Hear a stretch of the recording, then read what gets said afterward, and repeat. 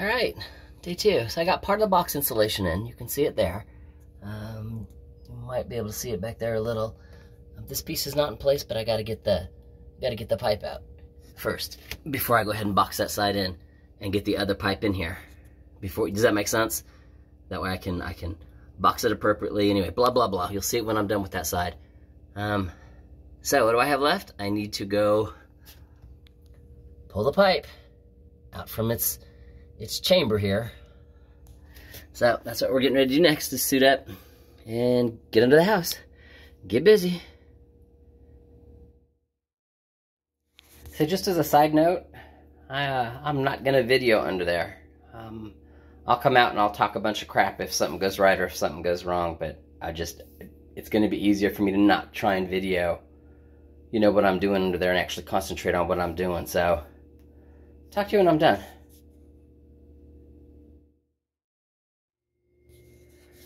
Alright, all I can say is I'm sorry.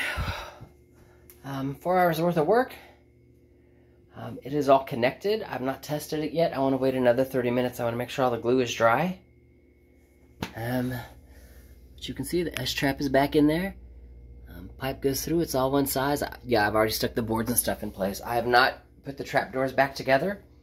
Right now it's still just kind of open space. I got wood piled up on it because if the pipes did not glue together correctly or are not sealed and I got to take something apart, you know, it's really easy with the wood still being empty. So, whew, that's where we're at. Wood's there. Give me about 30 minutes. I got a couple of dishes I want to do from lunch right in there. And I'll do some dishes. Or I'll wait till after I cook dinner and I'll do dinner and lunch dishes. Anyway, that's what we'll see. And then I've thought that maybe I'll just wait until tomorrow because I'm not crawling back under the house today.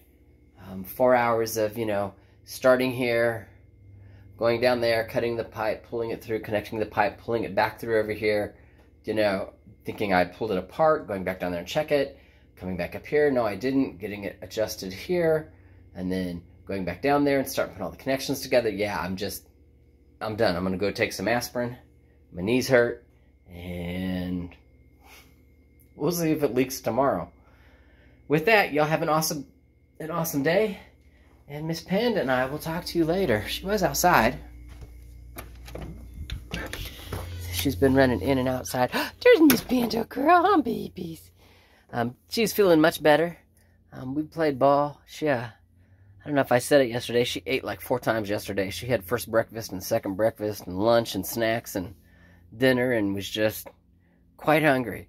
Now she's eaten twice today, but both small amounts.